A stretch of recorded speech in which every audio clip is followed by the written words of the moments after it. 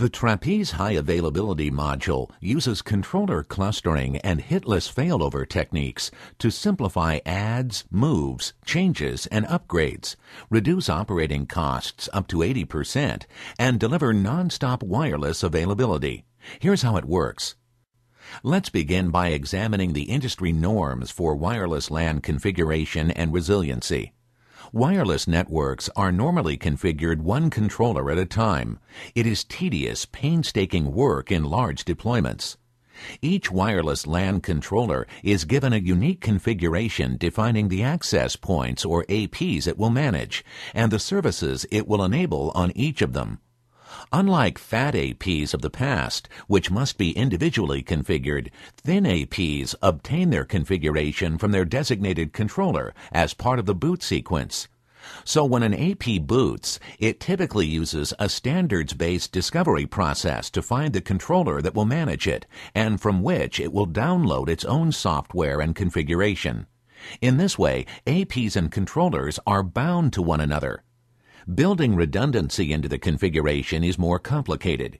It requires a fully loaded controller on standby, and its configuration must match those of all the other controllers it is expected to back up.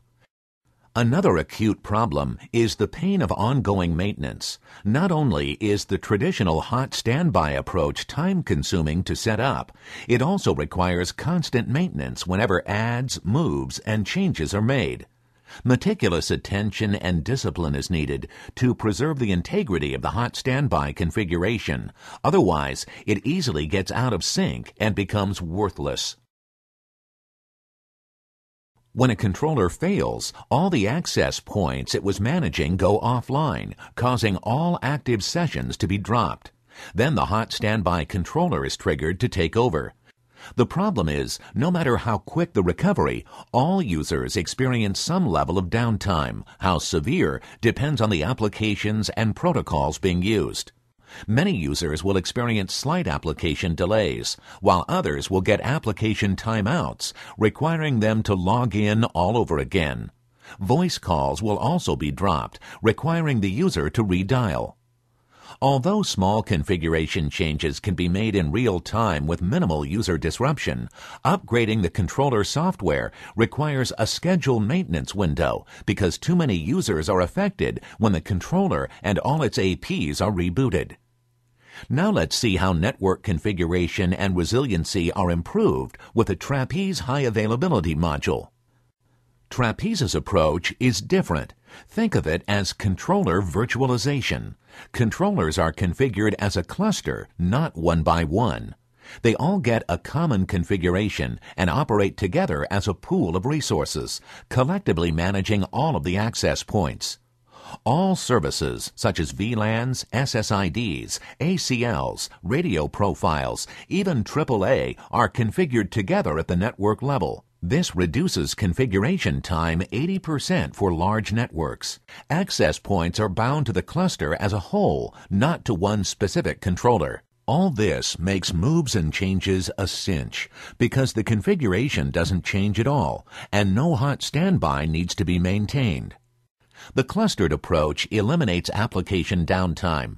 If one of the controllers goes offline for any reason, the APs previously managed by the offline controller are automatically redistributed among remaining controllers in the cluster instantaneously, without losing a single active session, not even voice calls.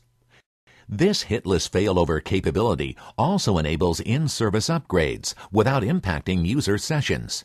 The seed controller coordinates the in-service upgrade so that each controller is upgraded in turn. As each controller goes out of service and reboots, the APs it was managing are reassigned to another controller just as we described before. Another advantage of the virtual controller cluster approach is how it supports large deployments where controllers are spread across 2 data centers or distributed to wiring closets. In normal operation, you want APs to boot from nearby controllers to avoid wasting backbone or WAN bandwidth. But in a failover condition, the APs should use different controllers elsewhere in the network. This is done by having multiple affinity groups, each of which contains only a subset of all the controllers that make up a virtual controller cluster. For example, imagine a large campus in which the primary data center is experiencing power problems. This AP affinity feature allows an AP that normally boots from controllers in Affinity Group 1 in the unstable primary data center to fail over to Affinity Group 2, located in the stable alternate data center. This provides complete protection against data center or wiring closet blackout.